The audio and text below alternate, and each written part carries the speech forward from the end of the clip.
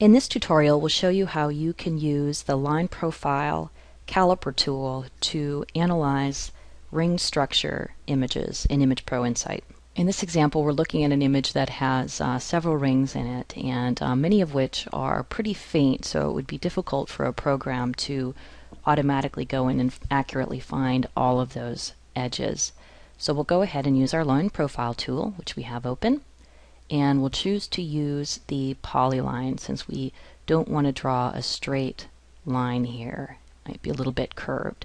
So we'll start at the top and click along the edge to draw our line, and when we're done we'll double click, and now our line has been created. So we do have the option with this Line Profile tool to go in and automatically detect all of the peaks or valleys in the image, but in this case we want to manually detect them. So we'll choose the Manual button, and I'm just going to zoom in with my mouse here, and now we can find the edges and click on them along the line. And you can see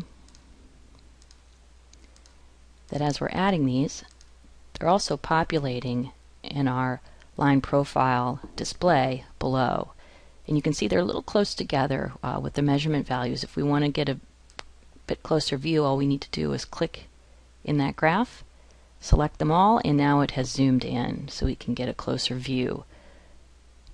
If we want to zoom back out, we just click on the red zoom out buttons. So we can continue to move down our line if we want to add more of these manual edges. And if we did put one on there that we didn't want to keep on, or we wanted to adjust it, all we need to do is go back in on the graph. You can see there's a little star for each tick point. So just right click and choose Delete Selected Edge. Now once we have all of these edges selected, we can view them also in our table view and a measurement view.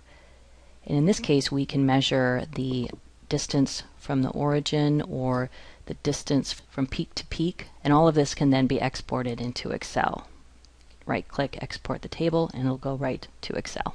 So we hope this tutorial was useful. If you have any questions, please contact your local Media Cybernetics representative or reseller. Thanks.